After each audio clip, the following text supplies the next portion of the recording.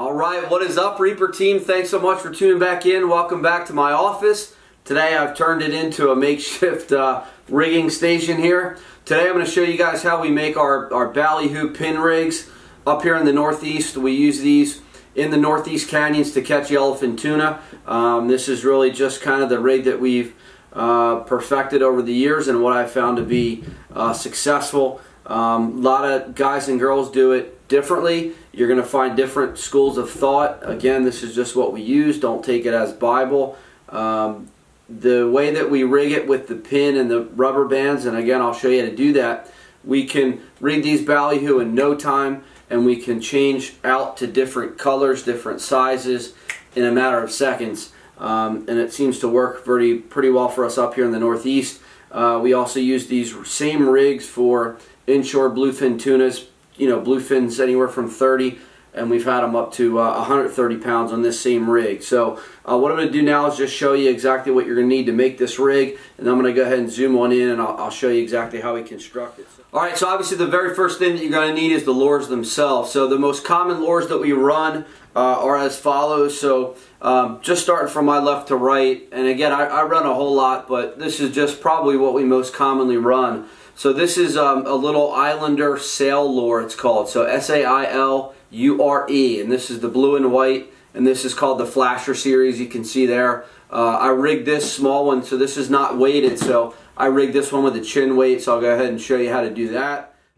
This is one of the original Ilander sizes. You can see the line goes in straight through, and then it runs just like that with the eyes out to the side. I forget exactly what color this is, but this has been a great color over the years. So it's teal and black with the silver flasher, and this is also again called the Flasher series. So we run the Ilanders, and then over the years we've gotten to really like the Joe Shutes as well. These are pretty popular up here in the Northeast. Our favorite colors and what we run the most is blue and white, and purple. We run anywhere from 1, 3, 5, and I believe 7 or 8 ounce heads.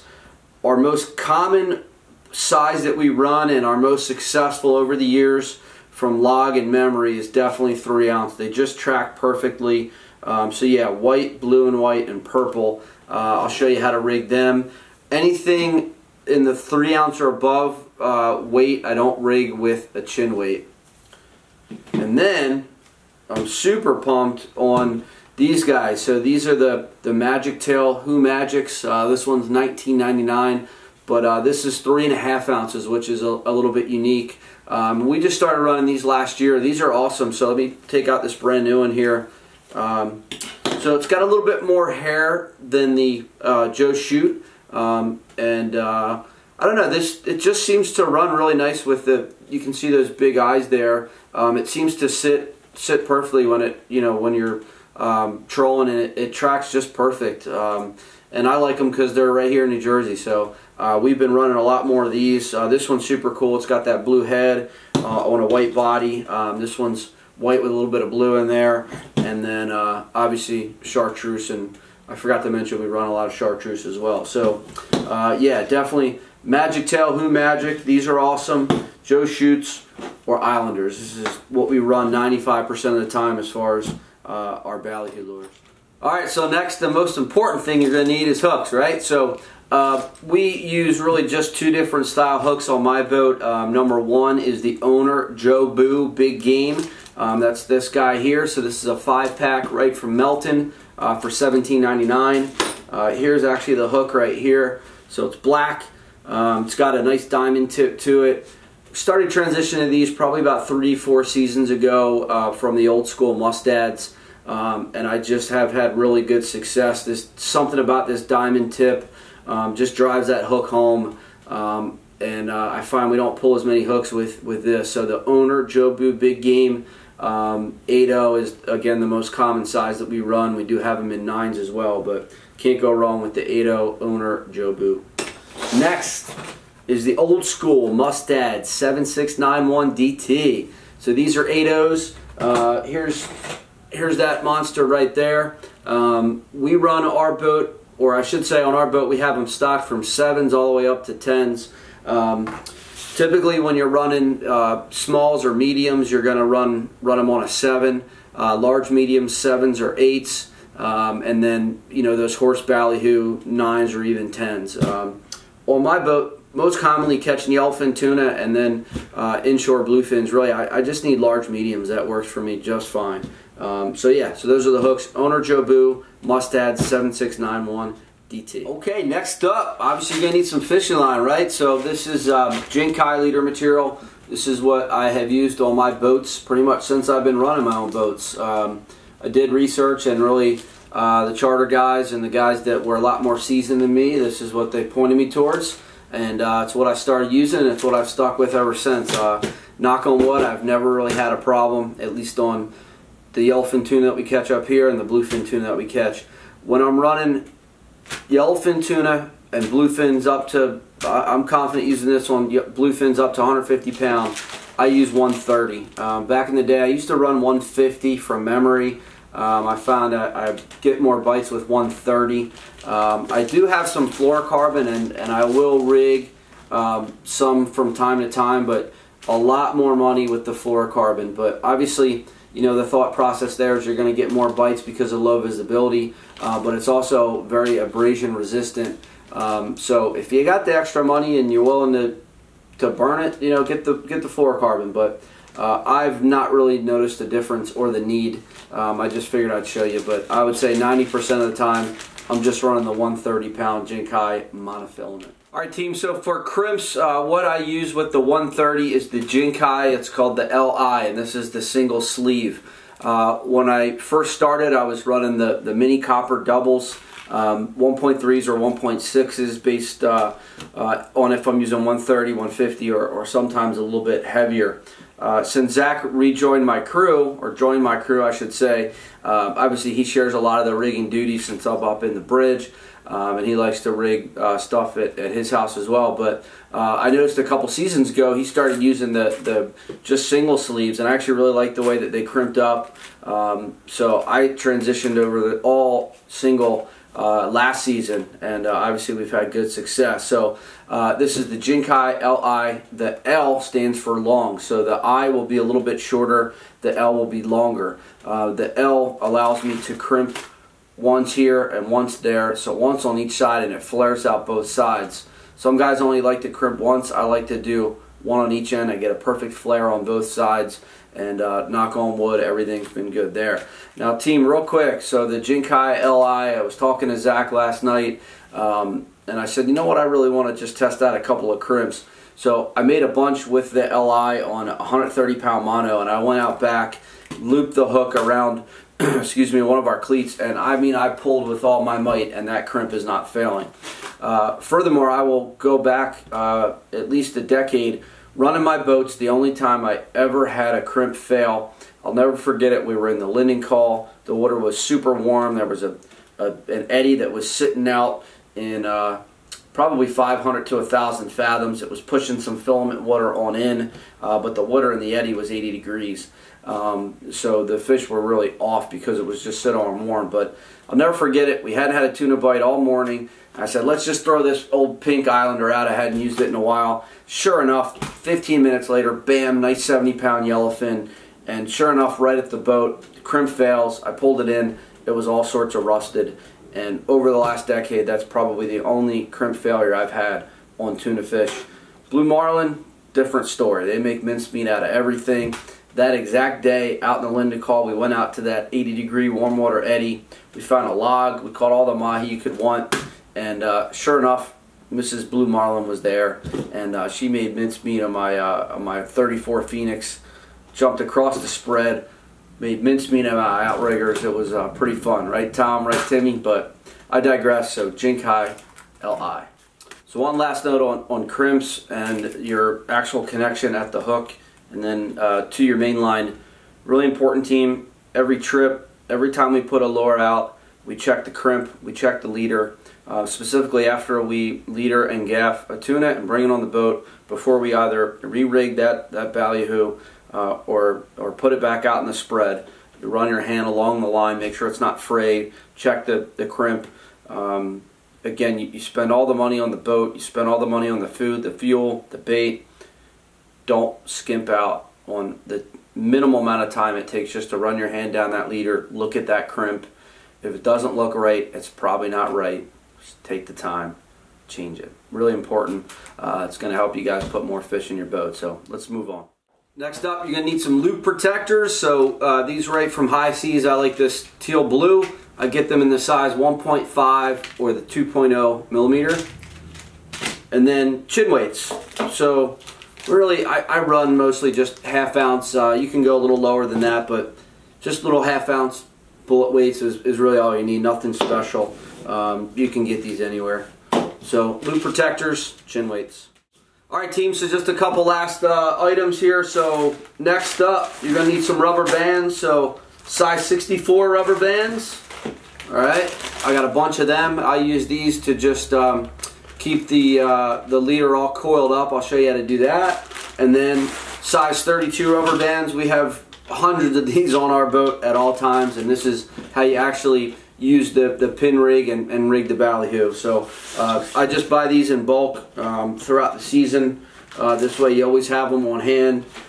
Next up is some just regular single strand of wire. This is number 9 from Malin.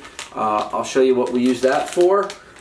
You're going to need some crimpers. Alright, so you can go as nuts as you want here. So I have this more expensive, heavier duty one from High Seas. I mostly use this for our shark rigs. I find that when you're doing these 130-pound rigs, really just a pair, something like this from High Seas, it's a lot cheaper and it's just so much easier to work with. I mean, you can crimp it almost with one hand. That's really all you need. And again, I've never pulled a crimp using these, so that should be just sufficient. Pair of cutters will help you as well. And then the last piece of the puzzle is one of these lure folders or lure holders from I think this is from Boone. Alright guys, so let's go ahead and rig one of these bad boys up. Alright, so we're going to rig up this 3.5 ounce blue and white Magictail Who Magic. Alright, so come through the head end. Alright, give yourself a good amount of slack. So we're going to use the single sleeve Jinkai LI. Alright, so through once, through the eye of the hook. Alright, now some guys and girls will, you make a little loop there by the way, some guys and girls will put chafe gear on the, where it loops around the eye of the hook. I find with yellowfin and bluefin tuna, we haven't really needed it. So around the eye of the hook and then back through the crimp. Alright, so you've made a loop, you've gone through the crimp once and then out again, push down a little bit. I don't leave a ton of room, just about that much there. Alright, and then this is where the number 9 wire comes into play. So you're going to cut a small little piece, maybe, I don't know, about, inch and a half or so. Alright, and then what you're going to do, and this takes just a little bit of practice, is on the side that goes with the shank of the hook, there's going to be a tiny little gap there. So you hold the two pieces of monofilament together, and then what you do is you very gently wiggle this number 9 wire into that gap. And it takes a little practice. Alright, and you just push it in there. You don't want it to come all the way out this end, but you want it to be in, inside that crimp. So hopefully you can see there. So you'll have three lines. So 1 is the main line, 2 is the tag end, and 3 is the number 9 wire. Alright, now I know I'm going to get critics that are going to say, well, that's going to chafe and cut your line. I'm telling you right now, 10 plus years of running my own boats, I have never ever had a break off right there aside from the one that rusted on a tuna fish. Blue marlin, that's a different story. Sharks, wahoo, different story. Yellowfin, bluefin tuna, Alright, so you've got those 3 there. You find the appropriate size. Alright. Taking my time here. Give it a good crimp on one side. Give it a good crimp on the other. And now what you should see is it flare out a little bit on each side. Alright, give it a quick pull test. That sucker isn't going anywhere. And each one too, Zach usually will put the hook around one of our cleats and really give it a good pull. Alright, now what you do is, again, that wire is along the shank end, right where it goes into the crimp. You bend it back 90 degrees. Alright, so now it's 90 degrees to the shank of the hook, and you'll see why that happens later. And then all you got to do now is cut your tag end. Alright, so you've made a loop, you've crimped the loop, you've put a piece of number 9 wire in there, and now it's perfectly 90 degrees to the shank of the hook. Then what you do is you take that number 32 rubber band and you just go just like this. So right like that, through, and then pull tight. All ready to roll. And I'll show you guys once we get the boat in the water, and I'm rigging up a bunch of bally's before a tuna trip. I'll show you exactly how you wrap this around the ballyhoo. But this pin will go through the chin of the ballyhoo. This comes out the belly end, and then you wrap the rubber band around the nose of the ballyhoo. That's it, team. Reaper, ballyhoo, pin rig. Alright, so then what I'll do is I'll then drop this down to the floor, and I'll take this pretty much just above my head. Again, I'm 5'8", so I'll go a couple inches ahead, and then I'll cut that. So now we got our going to our main line, and then you take, this is the 1.5 millimeter teal chafe gear. This I run, and then you just cut a tiny little piece here. Alright, so take another crimp, through once, through the chafe gear, back through, and then you've got a loop, and then all you got to do is loop that through your snap swivel. I'll grab one and show you, but crimp that. Okay.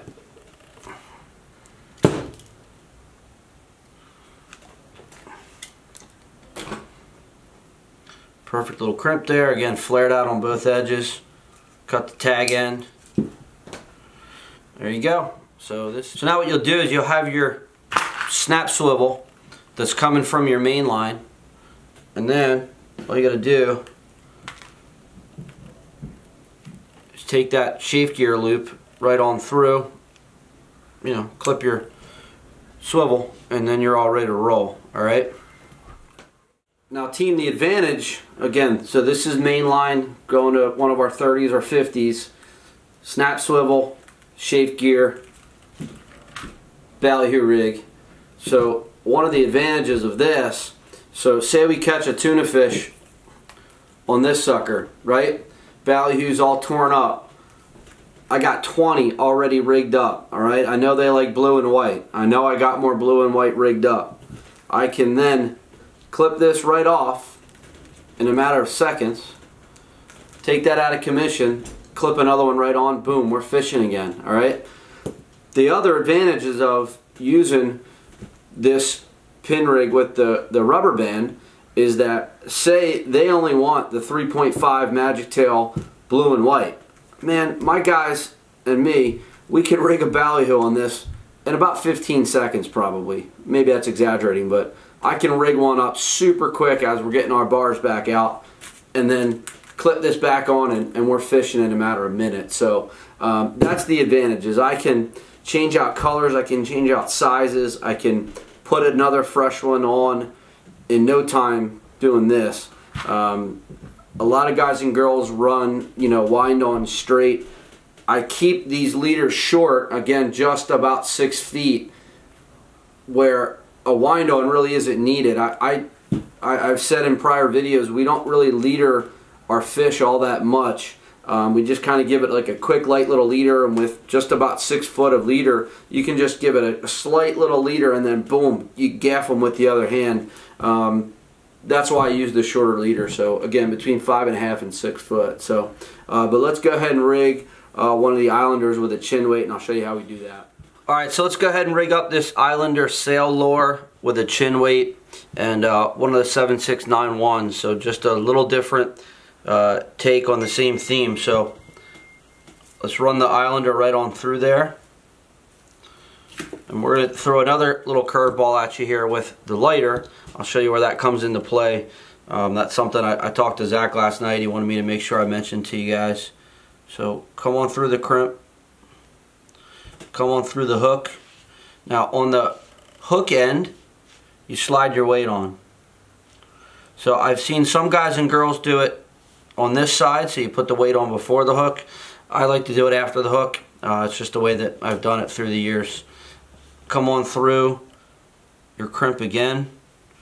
Now, you leave yourself a pretty long tag end. And then again, Zach wanted me to go ahead and mention this to you. You burn the end a little bit, and then you just take the tip of the lighter, and what that does, it creates a little mushroom. I don't know if you can see that. I didn't do it perfect there, but you get the drift. You just burn it. Here, I'll do it one more time, try and get a little better mushroom. So pull out a bunch of slack, heat it up. There you go. That made a nice mushroom. Now, you pull that back. So now what you see here is that mushroom is right on the other side of that crimp. Alright, did a couple different things. I've seen some guys and girls put the wire between the two pieces of mono. For years I've put it on the shank side of the main leader. I did this yesterday, and the pull test won the way that I've done it for years. So just goes to show you that that's why you test different things. But yeah, I like to put it on the shank side, and again, sometimes it just takes a little while. You gotta wiggle that sucker in there. Now be careful, don't cut yourself too. You can cut yourself pretty easily with that piece of wire. So that goes in like that. Alright, now again with these longer crimps, you can do a double crimp. Alright, so one there, slide down to the other end. Alright, one there. Pull that piece of wire back 90 degrees to the shank, and there you go. Trim off your wire. Okay, slide down your Islander. And what we'll do again, I'll drop that down to the floor, pull the leader to just a little over my head, to just about 6 foot, cut that through the sleeve, just trim our protector or safeguard. Alright, come back through, do Zach's trick. Let it cool off before you pull it as well. Alright, pull that back.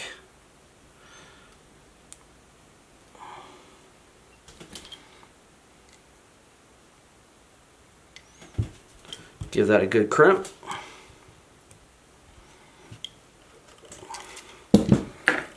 And there you go. So chin weighted Islander sail lure. So this will sit right in the chin of the Ballyhoo, and then same thing, you just grab a rubber band right on through, pull it out, bingo, pull tight, there you go. Alright, we're ready to roll. Alright team, last step. Alright, so I just coil these up real nice. Alright, I'll make a couple little wraps around the leader there. And this is where your number 64 rubber band comes into play. Just wrap it right on around, pull tight, and then what I'll do is I'll just grab it just like that, right into one of the pockets, and then what I'll do is we have boom, boom, boom, boom, boom, fold them up. They have a perfect spot underneath the bench seats on the fly bridge. As we get close, I tell the guys, hey, get the lures ready, or more often than not, the day prior or the night prior, we rig up a whole bunch, have them ready in a cooler. So everybody, I hope that was helpful. I know it was more long-winded than a lot of the other videos that I've watched on this subject. I really wanted to show you exactly the products that we use so that you can go ahead and buy it on your own. Some of the other videos I watched, it's like, dude, what crimp you using, what line you using, what pound test. I think that laid it out pretty clearly, and then I'm going to go ahead and list it in the description of the video. Team, as always, if you like the videos, hit that like button, subscribe, ding that silly bell. The 43 should be going in, knock on wood, the end of next week. We had to do a pretty good amount of work to the port engine to the tune of quite a bit of money. So for those of you that have been contacting me about moving up in size on boats, factor in the bigger the boat, the bigger the yard bill, the more things that can break and go wrong. So just factor that in. Obviously also the diesel or the fuel is going to cost a lot more money, but at any rate, the big boat's going in. I got my eye on the water temperature out there in the canyons. There was a really good eddy just a couple of weeks ago, but again, boat not in the water. So the second that next eddy rolls off, provided I've done a good shakedown trip on the 43, we're going to kill some tuna. Hopefully we can get them in April like we did last year. So yeah, I'll see you guys. This is Chris from Reaper signing out, and again, thanks again for watching. See you.